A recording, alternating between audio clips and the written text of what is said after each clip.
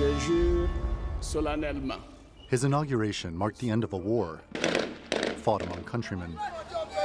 After a period of violence that followed the disputed 2010 election, Alassane Outtara prevailed over his opponent and the incumbent, Laurent Gbagbo.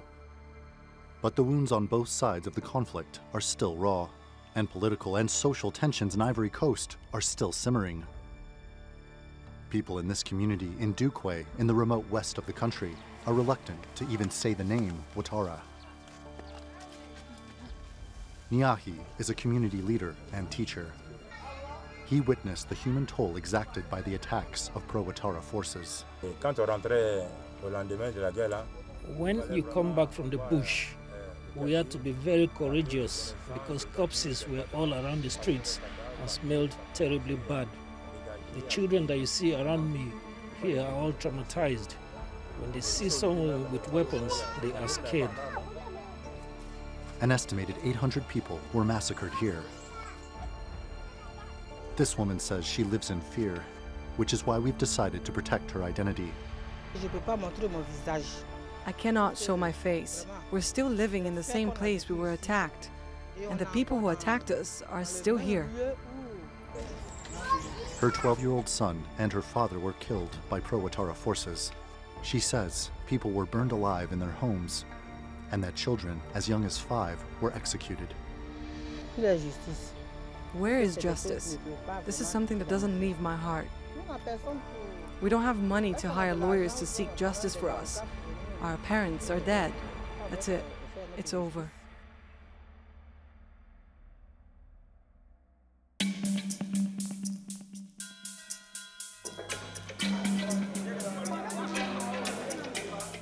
Even after Outtara was re-elected in 2015, in what was the first peaceful presidential election in more than 2 decades, reconciliation remains elusive. The International Criminal Court is now in session. And Laurent Gbagbo, who still commands a large political following, is on trial at the International Criminal Court. Something seen by many in Ivory Coast as a further obstacle to peace. Instead of unifying Ivorians, the ICC is causing divisions. Gbagbo is a son of this country, and whatever may come, his people will never forget him, and they need him. He must be held accountable, of course, but he must be held accountable here. It was here in this public square where 7 women were shot dead during a march in support of Alassane Outtara. Forces loyal to Laurent Gbagbo are accused of carrying out the killings. The incident is one of the main charges the former president now faces at the International Criminal Court. The justice sought by Ouattara's government inside the country is widely seen as one-sided. Not one of his loyalists have been prosecuted to date. Rodrigue Dadje has defended a number of supporters of Laurent Gbagbo, including his wife. He says the justice system in Ivory Coast is deeply flawed. Since the crisis of 2010, thousands of people have been sent to prison illegally. They live in terrible conditions. Madame Gbagbo is famous, so we can criticize openly what she went through. But no one cared about these average people.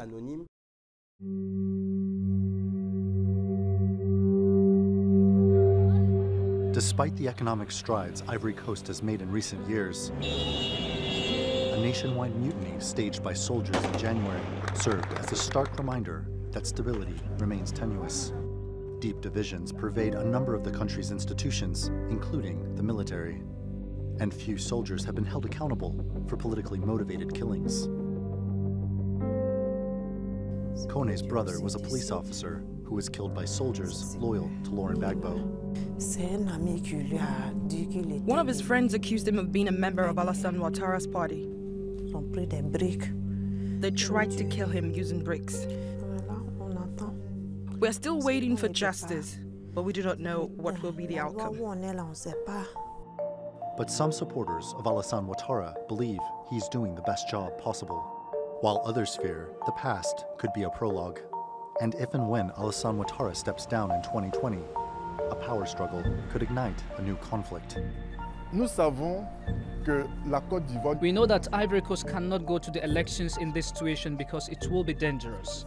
We need to reach a reconciliation first. We must show the world that we have matured and are a rising democracy with a spirit of peace. This is what is at stake. Randolph Nogle, The Newsmakers in Abidjan. Well, joining me now from Paris is Marie-Roger Biloa. She's the chairwoman and CEO of Africa International Media Group. Marie, good to have you on the program. Thanks so much for joining us on the Newsmakers. Is Ivory Coast still nursing the scars of 2010 and its aftermath?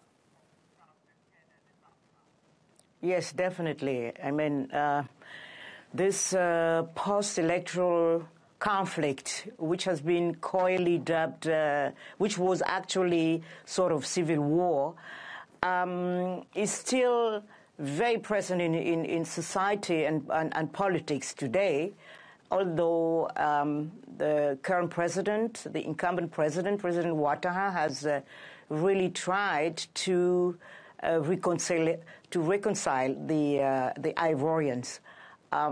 This has not been very, very successful, actually, because the followers of Gbagbo resent very much the fact that he's been sent to the Hague after being chased away by the French. So this is a deep divide in the society. Do they have a point that only their man, Gbagbo, is being held to account for crimes committed by his supporters and crimes done in his name, whereas the other side has not had to answer for anything? Do they have a point? Oh, for sure, yes, they have. And unfortunately, this has happened in many countries. The winner takes it all, and it's a sort of a winner justice. But and this is something who's going to stay. And the way President Outtara is trying to overcome it is to boost the economy, and because down on the line, the conflicts are about sharing the wealth. And he strongly believes that if the economy continues growing and that the prosperity is coming in, this will do more for appeasement and peace than maybe all the discussion they are trying to settle, because there are things they are not ready to do, like sending away people like Guillaume Soro to the International Justice Court, for instance. They are not ready to do that. But he believes as time goes by, and if there are more jobs for the youth, if people feel like that their material life is better, all these things will be lingered. Right. But if people believe that there's a two-tiered justice system, won't they be suspicious that there might be a two-tiered economy? There might be a two-tiered society as well. So we've seen soldiers who have mutinied. We've seen attacks on security installations blamed on Gbagbo fans. So maybe they'll feel that, okay, there might be prosperity, but that's only going to be for Ouattara's fans. Well, that's not really the debate in Côte d'Ivoire, because you mentioned the mutiny. Mutiny, the soldiers who sort of rebelled against the power were soldiers backing the president, actually. That was on his side, on his camp. And what you also see, the real problems you really feel in society right now is within the camp of the president, because all of them now are waiting, many of them are waiting for him to leave in 2020, and some feel entitled to believe that they are the one to take over after him. And the big issue now is not as much the Gbagbo fans protesting or whatever. The big issue now is within the partisans and the followers of the President Ouattara, and around Guillaume Soro, who was sort of the leader of the armed struggle who brought Alassane Outtara to power. And people believe there has been an agreement between them that after his President Ouattara's two terms, he will help Guillaume Soro to come to power, and many other leaders in the party don't agree, and so Mr. Soro has been suspected to stir mutiny. Yeah, so that to show his strength, to flex muscles. Yeah, that internal power struggle within the Ouattara camp ahead of 2020. Do you think it might derail all this good work that has been done in terms of the economy in recent years? That they might tear themselves apart internally? You know, there is a danger. What we are afraid of and what we saw recently as a huge amount of weapons were found in the house of a close ally of Guillaume Soro. So what we saw is that the armed struggle is not far away. They are not ruled out resorting to weapons in Ivorian politics. So this is something which is concerning, which is frightening, but we also believe that the memories of 2010 and 2011 are still fresh enough to scare people and to scare them away from resorting to armed struggle again. Mm-hmm.